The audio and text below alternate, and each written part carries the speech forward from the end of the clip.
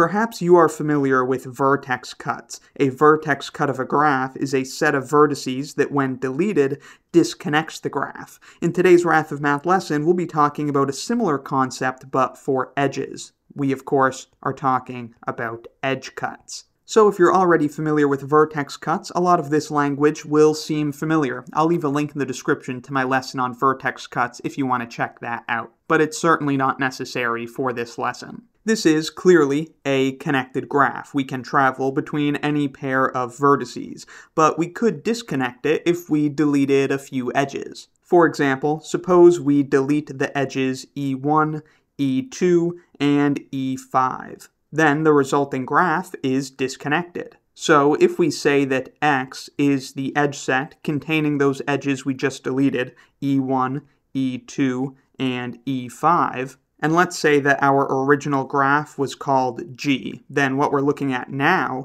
is the graph G minus X, and we see G minus X is disconnected. Therefore, X is called an edge cut of the graph G. It's a set of edges that, when deleted, leaves behind a disconnected graph, a graph that has been cut. So putting our original edges back in the graph, so this is our original graph G, if this graph, for example, modeled the roads going between different neighborhoods, and suppose we want to close a couple of the roads to begin construction, then if we choose to simultaneously close and work on roads that make up an edge cut, well, that would not be a good idea because that will disconnect the graph, so that will make it impossible to travel between certain pairs of neighborhoods. If we close down the roads E1, E2, and E5 at the same time, we can't get from here to here. So that's just an example of when edge cuts might be of interest to someone. Now that we've seen an example, let's quickly take a look at the definition written out.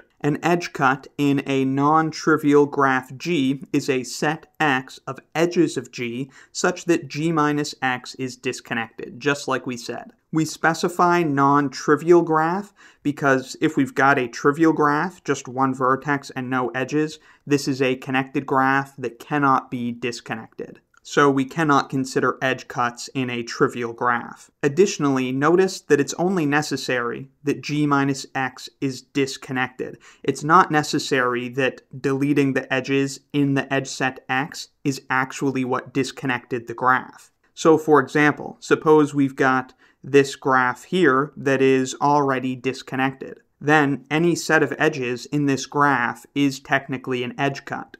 So for example, if we call these two edges E1 and E2, the set just containing E1 is an edge cut of this graph, because if we delete that edge, well, of course, the graph is disconnected. It was already disconnected, and after we delete the edge, it still is. Additionally, the empty set is an edge cut of the graph, so edge cuts do not have to be non-empty. If we delete no edges, the graph is disconnected, so the empty set is, by definition, an edge cut of disconnected graphs. So with those few points about the definition out of the way, let's scroll back up to our example to talk about a couple different special types of edge cuts. Our edge cut X is what's called non-minimal, or not minimal. This is because X contains edges that make up a smaller edge cut than it. In other words, X is a non-minimal edge cut because there is another edge cut that's a proper subset of X. Do you see what that edge cut is?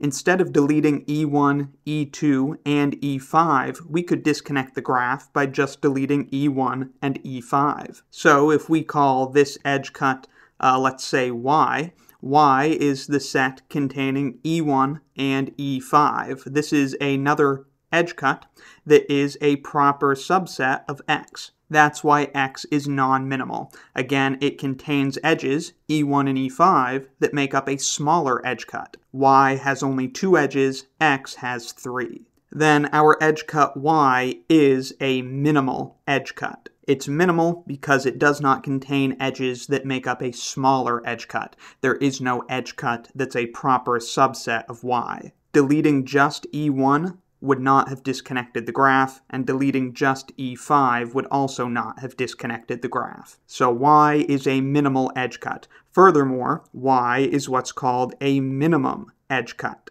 This is because there does not exist any other edge cut in the graph that has fewer edges than y. There is an edge cut with just as many edges. If we delete the edge E2 and the edge E4, that disconnects the graph and it's only 2 edges. So a minimum edge cut does not have to be unique, but y is a minimum edge cut because there is no smaller edge cut in the graph. That means to disconnect this graph, we need to delete at least 2 edges. And of course, they can't just be any 2 edges, they have to be 2 particular edges that make up a minimum edge cut. So for our graph G, the cardinality of y, a minimum edge cut, is equal to 2. And this is called the edge connectivity of the graph. So you can think of the edge connectivity of a graph as being the minimum number of edges that we need to delete in order to disconnect a graph. So among all edge cuts in a graph, the one of minimum cardinality, its cardinality is the edge connectivity.